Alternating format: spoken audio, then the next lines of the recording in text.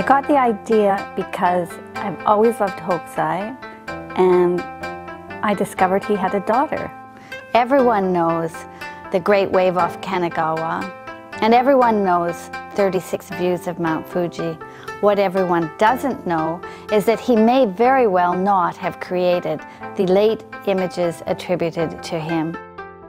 I discovered that he lived twice the life expectancy during his age, and during his last 25 years, he was disabled by a stroke. So I went to a symposium about Hokusai with many experts from all over the world, and the question comes up, as it always does: how did this very elderly man create these beautifully colored and terrifically fine works in his last years?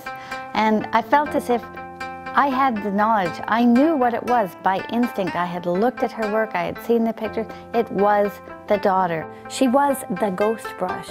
She was the one who painted the paintings, especially in the later years, which are attributed to him. I began to feel that this woman was calling to me, you know, as if she had found me and I had found her, and it was my job somehow to kind of dig her out of the slag heap of history where she'd been buried. I went to collections all over the world and I consulted experts. I dug through rural museums in Japan and saw private family collections, and I found what can be found about Oe. Unfortunately, the trail ends and we have no information about the end of her life. But that's where the novel begins, because after all, this is a story. It's a story about one woman's life in a hard time, one woman who became a great artist and who was lost to history.